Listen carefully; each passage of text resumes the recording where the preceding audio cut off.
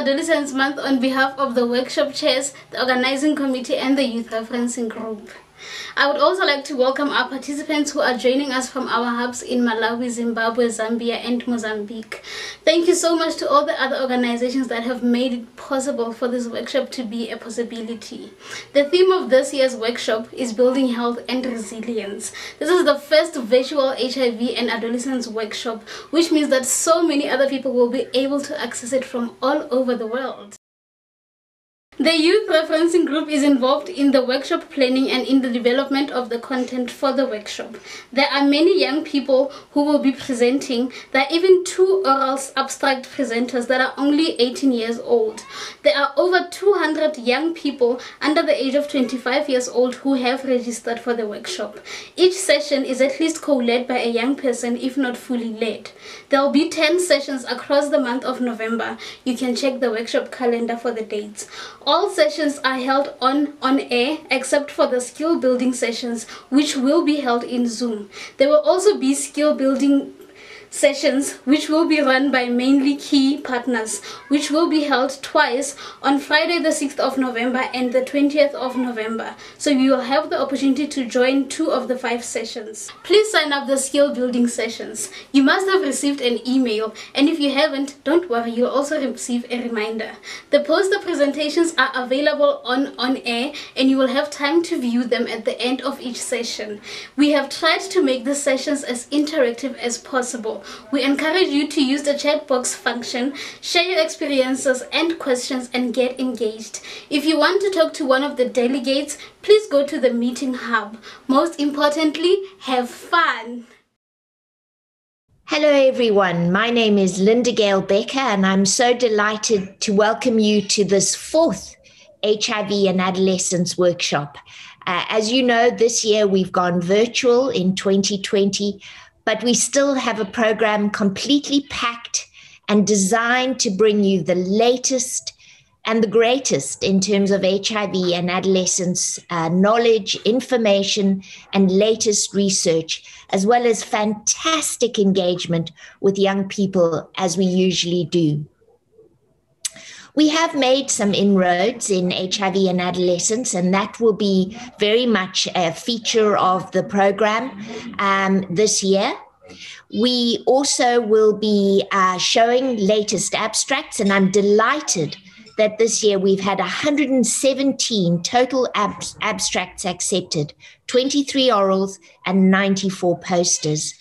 Also, I'm as delighted that really the reviewers remarked about how quality has continued to improve year on year. And this means that we're doing more work in adolescence, more important work, and work that is worthy of dissemination. I think the excellence we're starting to see also is playing out in terms of better programming. So this year we will award a prize of free registration to next year, 2021's workshop, and that will be for the best oral abstract and the best poster. So look out for that during the next couple of weeks.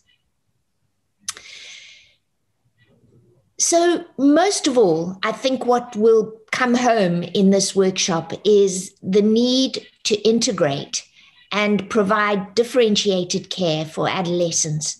We know that sexual reproductive health issues as well as mental health issues are key to their well-being. And you will see some excellent work demonstrated at the workshop. Of course, we have all been impacted by COVID-19.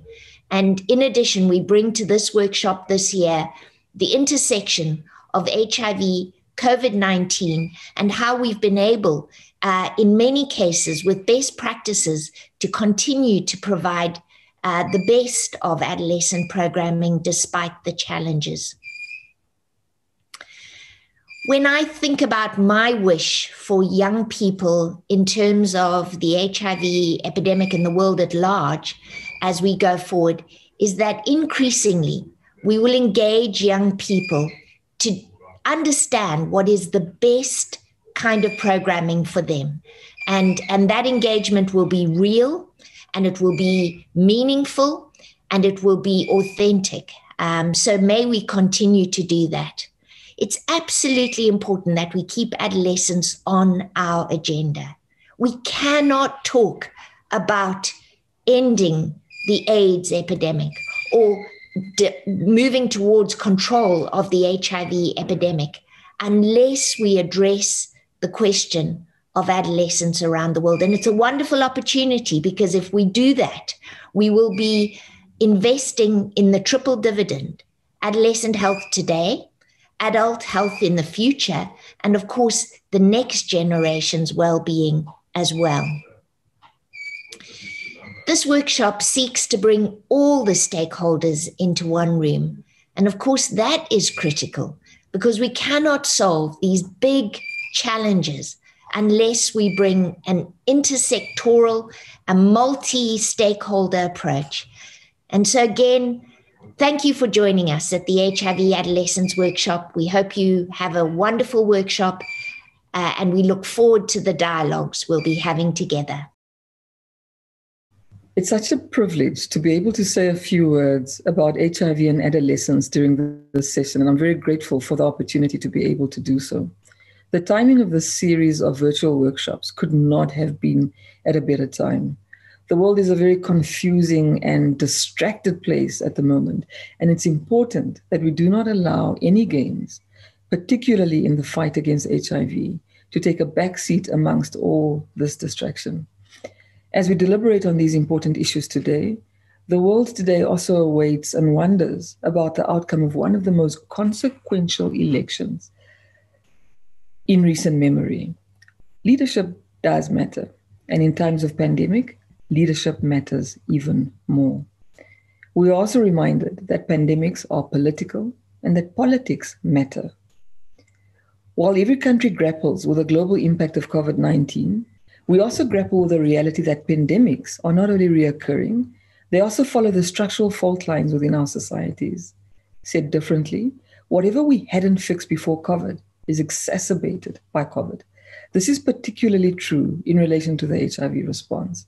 In the world before COVID, the fight against HIV was enjoying remarkable gains, but within the celebration of these gains, there were also serious concerns about key populations as well as pediatric and adolescent HIV. In the world of COVID, where we know that pandemics follow fault lines, we are justified in being concerned about how the pandemic will impact the HIV response and how it will exacerbate the areas which were already of concern. Pediatric and adolescent HIV numbers were not giving us comfort before COVID. And if there was a time to refocus on this particular area, it is now. It also supports my worldview that if you want to solve a problem, look at it through the lens of children. If we resolve pediatric and adolescent HIV, we've gone a long way in forging a path towards a HIV-free generation as envisaged by the Start Free, Stay Free, AIDS Free framework. It's unacceptable that adolescence is the only age group in which AIDS-related deaths are increasing. It's unacceptable that in Eastern and Southern Africa, 1 in 4 women aged 20 to 24 years gives birth before the age of 18 years, and 30% of all new HIV infections occur amongst adolescent girls and young women aged 15 to 24 years. This is a crisis in and of itself and threatens to undo the very real gains in the global HIV response. When it comes to the complexity of adolescent needs, HIV is not a standalone topic. Adolescents deal with HIV. At the same time, they need to deal with issues of mental health, substance abuse, relationships, sex, parents, school, cultural and traditional norms within the context of the 21st century, financial insecurity, and all the other issues young people are focused on. Sexual transmission and injection drug use continues to be the main modes of transmission among adolescents who are not infected as infants. The same way we understand the need for a multi-sectoral approach in the HIV response is the same way we understand that young people are not defined by HIV. You have so many other concerns, and it is incumbent on all of us to reflect on the social and economic drivers of HIV. I remember as a young Black African girl, my parents' main concern that I would contract HIV or fall pregnant. Adolescent girls and young women should not be viewed through the lens of risk. They should be viewed through the lens of opportunity. Those opportunities are best unlocked when we listen to the views of adolescent girls and young women, their suggestions, and amplify their voices. And I'm pleased that this workshop seeks to define itself through the listening to and amplifying of the powerful voices of young people. I love the idea of using COVID to reimagine a new normal where a multi-sectoral approach that addresses social and economic inequalities is the norm. This would include reimagining how a stronger HIV response, which places adolescents and mothers at the center of what it means to be fair and inclusive. A stronger HIV response with a targeted approach for the most vulnerable adolescents, reimagining a stronger HIV response that focuses on adolescent-friendly access to testing, treatment, and counseling, and thinking about all the other multi-sectoral issues.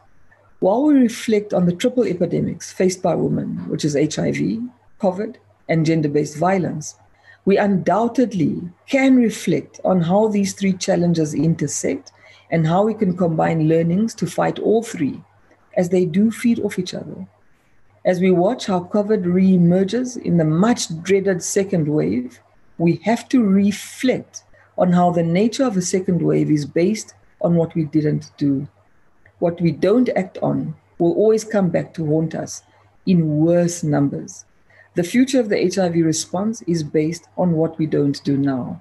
If we don't act now on the elimination of vertical transmission of HIV, it will haunt us. If we don't act now on adolescent sexual transmission and injection drug use, it will haunt us. If we don't act now on gender-based violence, where adolescent girls are exposed to sexual violence or relationships where they lack the agency to negotiate their sexual health and protection, it will haunt us. COVID doesn't reduce the urgency to act. It increases it. We can't afford to be distracted as every single day matters. Have a fantastic workshop and would have loved to be with you, but in this virtual world, it is what it is. So hopefully we'll see each other next year. Enjoy the rest of your conference. Thank you. I wish to congratulate Virology Education for the work that you have put into this pivot to a virtual event in these challenging times. And I am honored to be representing UNAIDS leadership and to speak to the critical importance of maintaining a focus on and for adolescents in the global HIV response, especially in the regions of the world with the highest burden of adolescent HIV. Why is it important? In the Eastern and Southern Africa region, adolescent girls and young women account for 28% of all new HIV infections, yet they only form 10% of the adult population. Looked at another way, this is equivalent to 3,600 new HIV infections every week. And this rate in girls is more than double the rate of boys and young men of the similar age, who themselves are acquiring HIV at a rate of 1,400 every week. This is unacceptable. Further, Sub-Saharan Africa is home to almost 80% of the adolescents living with HIV globally. So in 2020, in a year when many more of our countries have achieved the 90-90-90 targets, fast-track targets towards the end of HIV as a public health threat in the year 2030, we are noting that young people are still underserved by HIV services. In far too many countries, there are still policies and legal barriers related, for example, to the age of consent that continue to limit access of young people to appropriate information, to HIV testing, and to sexual health services. So we note that only about a third of adolescent girls and young women between the ages of 15 and 24 years in the world's most affected regions and the countries that report to HIV have comprehensive knowledge about HIV. How can we expect them to protect themselves against an enemy that they do not know about? We also note that condom use among young people has decreased in many countries and falls way short of targets that are necessary for impact. Adolescents living with HIV are still more likely to be lost to follow-up, to adhere less well to their medicines, and to have poorer treatment outcomes than adults, even as the world records significant achievements in the area of access to effective HIV treatment and in the area of achieving sustained viral load suppression in the most affected communities. So we need to recognize young people's special needs for comprehensive care, and that this includes psychosocial support, as well as a range of sexual and reproductive health services. Our collective challenge, therefore, is to make the HIV response work for all young people. And this is why ensuring that young people are empowered to protect themselves from HIV, ensuring that they have access to prevention and to effective care and treatment remains a key area in the renewed global AIDS strategy that UNAIDS is currently working on. Decades of experience in the HIV response have shown us that when affected communities can fully participate in decision-making and fully participate in designing and monitoring interventions, that service delivery improves, HIV outcomes improve, and overall impact improves. And it's in this spirit that UNAIDS will continue to actively promote the engagement of young people in the HIV response. And we have already started to do this. We continue to invite young people to the table, to the decision-making table. We continue to listen to young people articulating their specific needs for the HIV response. And together we will work to ensure that AIDS becomes less of a threat to public health by the year 2030. Asian and Pacific, it's a region that holds over 60% of the world youth population. In 2018, there were estimation of 110,000 cases of children who are living with HIV of the age of 14 and below. And in the same year as well, we see that there is 12,000 new HIV infection among those who are 14 years old and below, and 26% of the new HIV cases in Asian and Pacific are happening in young people between the age of 15 to 24. As scary as the data sound, I am optimistic of young people in Asian and Pacific because of how creative they are. To name a few, in Indonesia, the Lollipop program aims to increase the testing, treatment, and also adherence so that they can reduce the HIV rate among the young population. While in Malaysia, the PEA project aims to use artistic approach, to allow the young PL-HIV to have an enabling environment to express themselves and also to highlight the importance of early testing and also early initiation of medication. And in Vietnam, the Lighthouse Enterprise shows that, when youth-led organizations are empowered and also sustainable, they can be a part of the national HIV response. And one of their massive achievements is the K equal to K, which highlight the importance of U equal to U. And there are more to be named.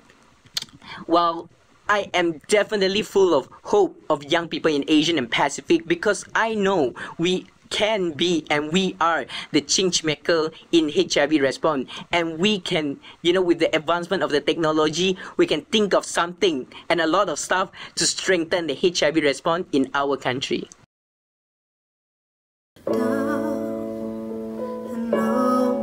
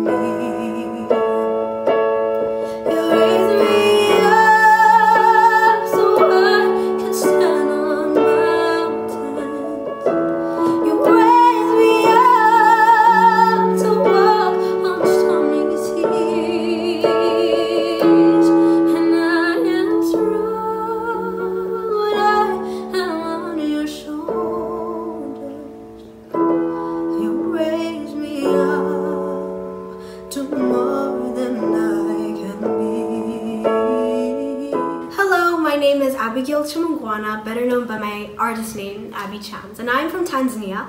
I'm 17 years old and I'm a musician, a singer, songwriter, as well as a pianist, a guitarist, and a violinist. And I'm also the founder of Teen Talks with Abby Chams, a program for the youth that addresses different issues we face and we discuss ways we can overcome those different issues. And I'm also the the founder of Abby Chams School of Music, which is educational, musical education program, basically, here in Tanzania. And it is an honor to be with you all today. You raise me up to more than I can be.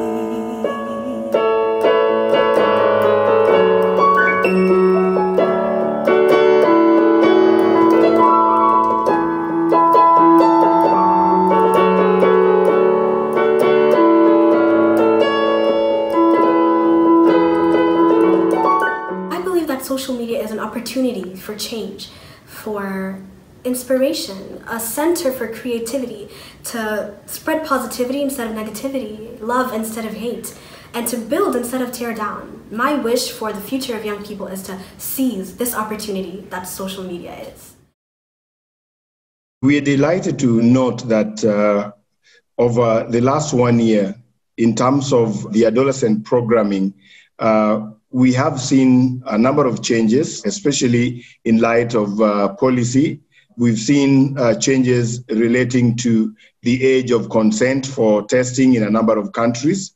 We have equally seen that a number of countries have introduced national adolescent sexual and reproductive health policies that are enabling, as well as a number of differentiated programs targeting the adolescents.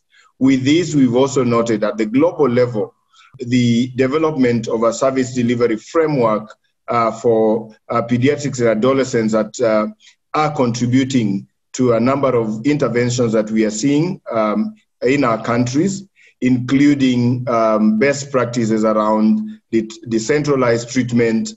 We've seen task shifting for treatment for adolescents. We've seen more use of mobile phone case management. Additionally, we are seeing the community-based treatments coming in very handy for our adolescents.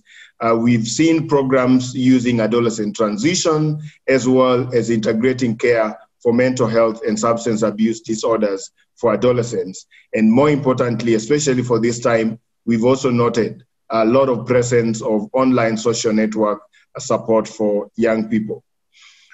During this conference or our workshop, we are also appreciating the multidisciplinary approach that has brought together a rich representation of adolescents and young persons, both seasoned as well as young researchers, program managers, and implementers.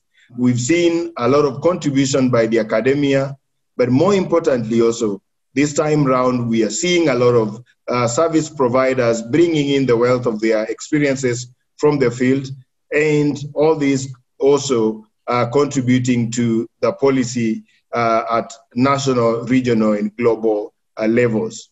This multidisciplinary approach allows us to translate the lessons we are learning, experiences that we are sharing, that we believe will trickle down and inform adolescents and youth programming, as well as policy formulation.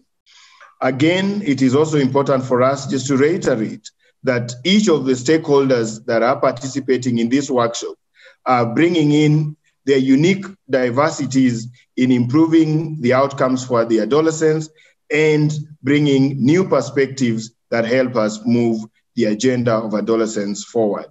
Lastly, it is also our acknowledgement that we are learning as we are doing, and therefore that is important in terms of engaging at the very grassroots, the healthcare providers and implementers, but also including our governments and policymakers in this workshop. Thank you very much.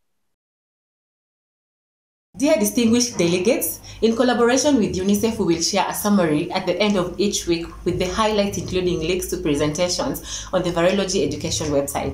Please do share the wealth of resources of the latest evidence on adolescents HIV with your networks. As promised last year, and of course due to COVID-19, the feedback surveys are now online. You will be given this at the end of each session. Kindly also do remember to engage on social media. In the closing, we will share the most like posted and the most creative photo. Don't forget to use the hashtag HIV Adolescence and hashtag Young in Action. Also, don't forget to tag Virology Education. Take a selfie now and post it on social media. Feel free to ask any questions you want, and also to start us off with the interaction. Type in the chat box what you hope to gain from the workshop during this workshop period. Special thanks to the workshop sponsors, Viv, Gillette, and Mylan for their generous support. We also wish to thank all our endorsers for actively promoting the workshop. We honestly wouldn't have done this without you. We really thank you. Please do have a wonderful HIV and Adolescent Workshop month. Thank you and welcome. Do enjoy.